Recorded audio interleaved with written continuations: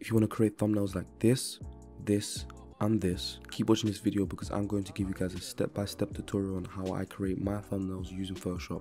Before I start this video, 90% of my viewers are not subscribed, so if you want me to make more tutorials on how I edit and create thumbnails, then make sure to subscribe, turn on post notifications. Also, I'd really appreciate it if you guys could check out my channel because I make a lot of different R6 content, such as tips on how to improve, news and leaks, montages, and editing tutorials.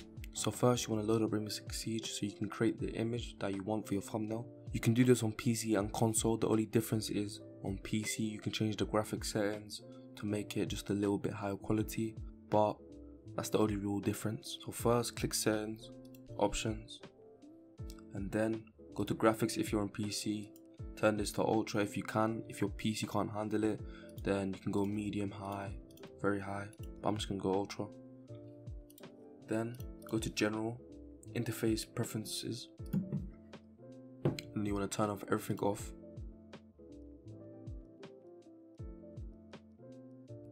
Now click create custom games, click create local, and then you want to create a new playlist.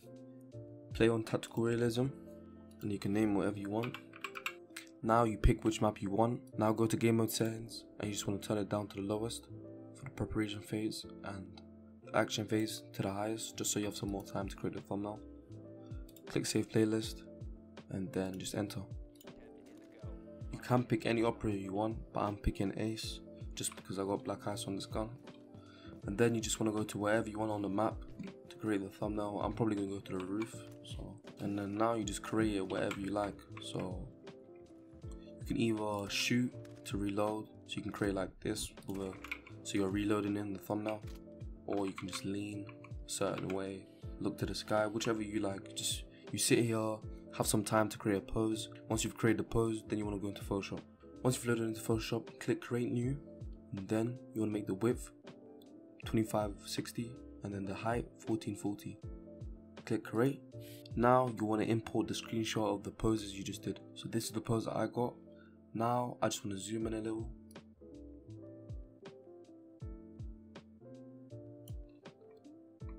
Next, I want to rasterize the layer, so I'm going to right click on the layer right here and click rasterize layer.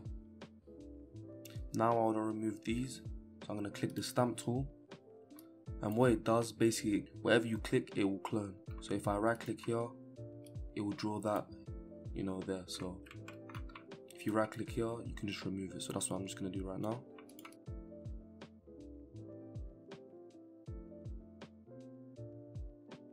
Now the selection tool right here, the quick selection tool, and select everything else but the gun and the hand.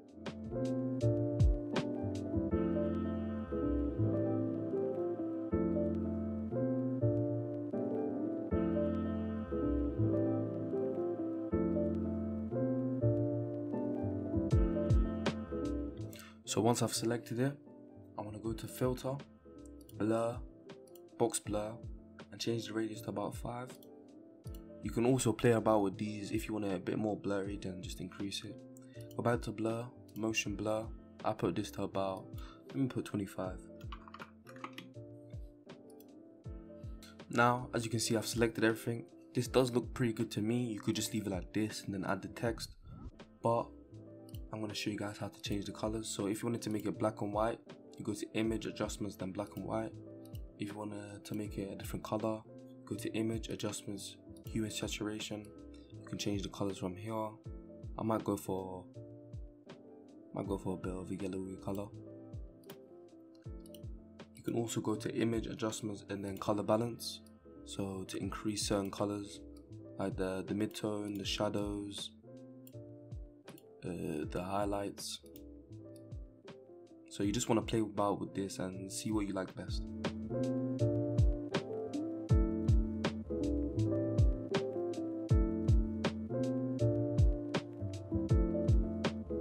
Now, if you want to change the color of the gun, click Ctrl-Shift-I, which inverses the select onto the gun.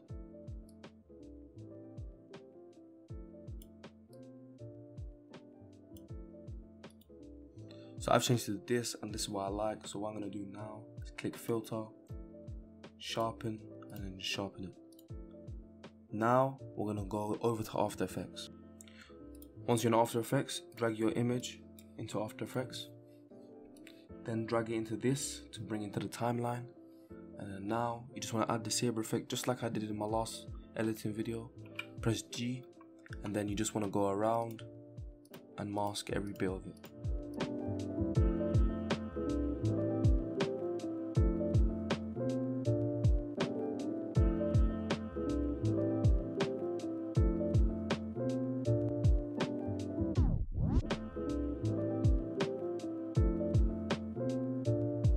So now I've finished the mask, I'm going to go to Effect, Video Copilot, Saber. Now go to Render Settings, change this to Add, go to Customize Core, change what it says from Saber to Layer Mask. Now click this little thing right here to remove the mask. You can add it back on if you want, if you need to change your mask. Now you can pick whichever effect you want. So I'm going to go for, I think, this energized one because this looks pretty good. It does look a bit too much here, so I might just remove some mask layers from here. So if I go back to my mask, I might just remove some layers. So that looks much better to me. Now you just want to shorten this so when you're rendering it's not so long. So lower that down, right click, trim, and now press Ctrl M, click here, change AVI to Photoshop sequence, press OK, and then just render. Once it's rendered, you want to go back onto Photoshop and then just drag it in. So as you can see, we added the saber effect. So far this thumbnail does look very good to me. Now you just want to add your text, so press T, and then you just title it, whatever the video is called.